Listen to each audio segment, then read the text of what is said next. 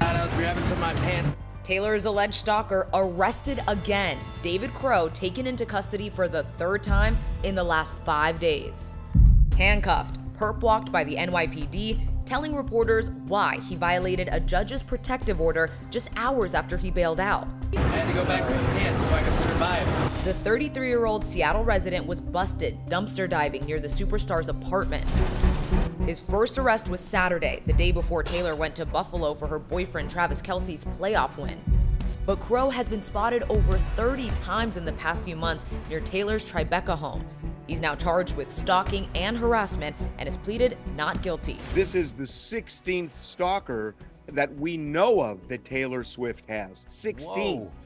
TMZ Investigates dove deep into the celebrity stalker epidemic. This is an immediate, urgent problem. Does she have a phalanx of security? She has significant security. People tend to show up uninvited, like, dudes that think we have an imaginary marriage. In 2019, Taylor revealed on CBS Sunday Morning the extreme measures she goes to for her own safety in face of threats. You mentioned that you keep wound dressing with you? Yeah, I've had a lot of stalkers show up to the house armed, so we have to think that way. She has wound dressing.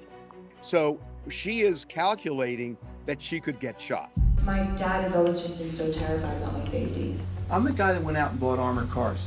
The fear for her safety has long been on her mind and her family's. In her 2018 Netflix documentary, Miss Americana, Taylor's parents clearly concerned for their daughter's security.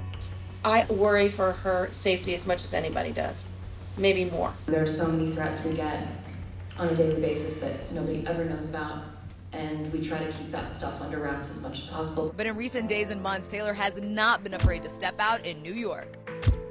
She stepped out at Nobu on Tuesday with Brittany Mahomes and Cara Delevingne, and she has been a fixture at her Big Apple recording studio. Taylor, right here.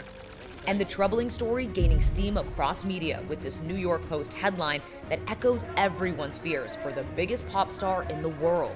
Taylor Swift can't be the next John Lennon. She and all New Yorkers must be protected.